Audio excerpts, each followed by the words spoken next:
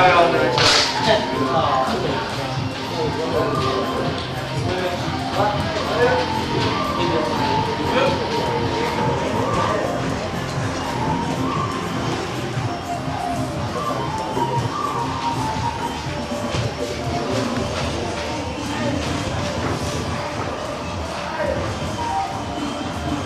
arm behind your head.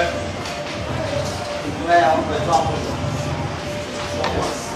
Damn, it's how it's out there, man.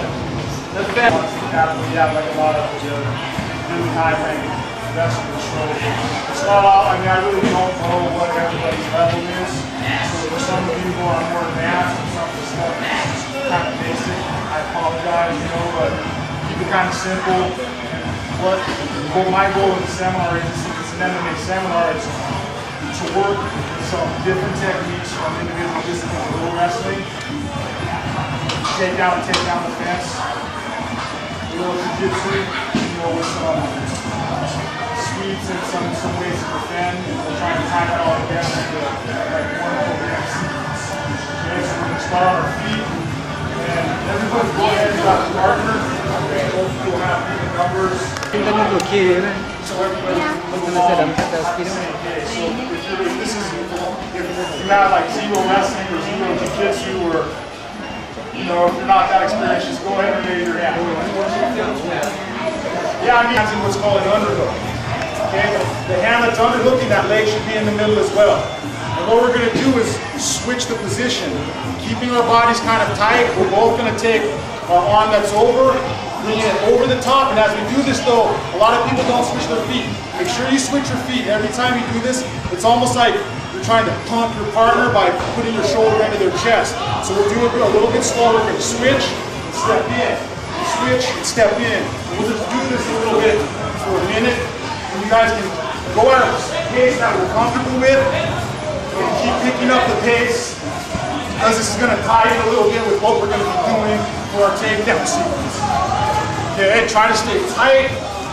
It's a little bit like wax-oning, like karate kidding. Okay, so make sure that as you're pummeling in to get your underhook, you're also switching your feet. Everybody got it? Okay, we'll just do that for like a minute and then we'll move forward. Okay, let's go to defeat your partner right now.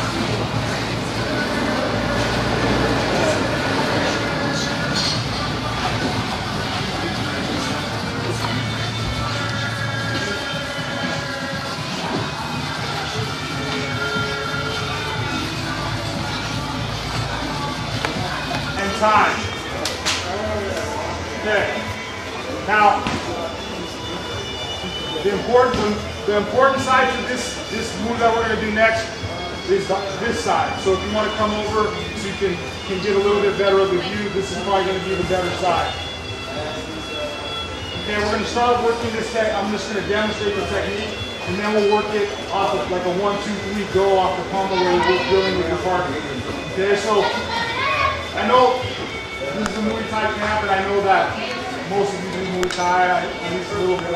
Okay, so the footwork is a little bit similar to Thai Clinching, but we're not really going to be knee. Okay, we're kind of going to be off balancing our partner to set up the takedown. So we're going to stationary. We're going to be here. We're going to make an L with this hand. Okay, this hand is going to end up fitting right into the elbow joint. Okay, we're going to be off balancing our partner by tugging on the underhook. Similar to when you tie with the twist them and set the knee up, we'll be stepping back at a 45-degree angle almost and dragging them to off balance. As we do that, we're going to lower our level. You don't have to fall. Keep your balance a little bit. We're going to lower our level to collapse this arm inside. Okay? You should be loaded up kind of like a runner on the back foot. And we're going to be reaching in. And keep your movement just kind of a basic double leg. You can go for the body lift if you want. This mat is hard, so I really don't want you guys taking, you don't want to be dumping your partners from lifting, and even just from taking them down, it might be a little bit hard, so just be careful. So we're here, we're stepping, lowering our level, entering in, and looking to take them down. Okay? What we're trying to do, once we enter, Not lock above the waist, not lock at the knees. We're trying to lock just below the butt. Because Ray's defense is he wants to move his hips back and away from me. So we're trying to suck his hips in and not allow him to do that. So as we reach or lock, pinky to thumb. I'm not a collegiate wrestler, so I'm not sure if it matters which hand locks. It's a very strong grip. So try to lock pinky to thumb, elbows together, pulling into yourself. Okay? We're gonna have everybody do this 5 times just to get a little bit comfortable with the move. Then we'll do it off the pump, setting it up off the pump sequence. Okay? So one more time.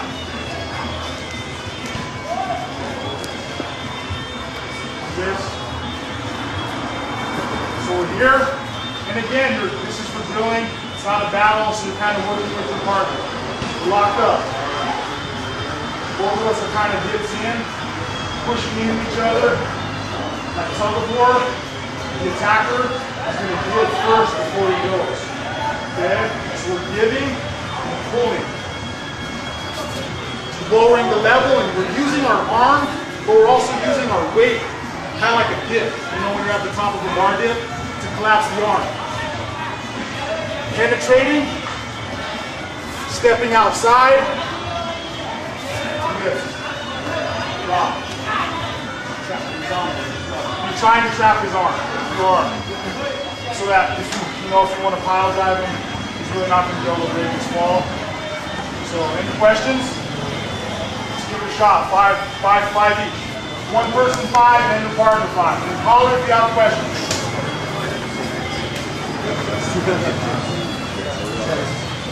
What you're going to want to do would be if he's sprawling, but they're going to want to get away from you.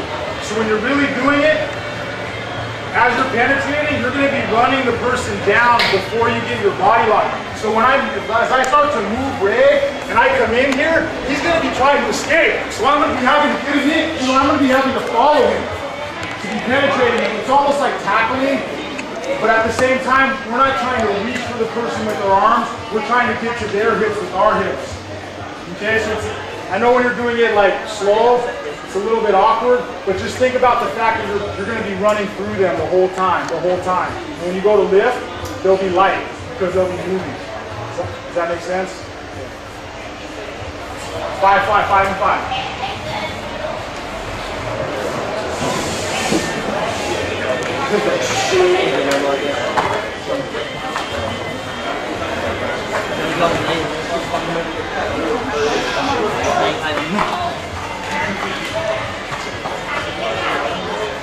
Yeah, that's all always shows right on top. When you initially penetrate, that pull will go right into the middle. So when the other pull in here, you're stepping outside.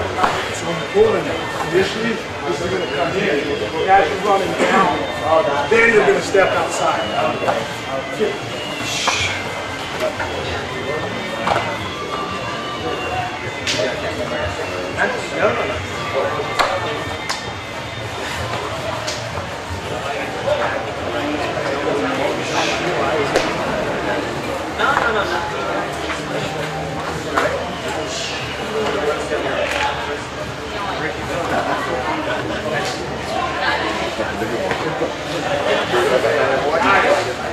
Nice.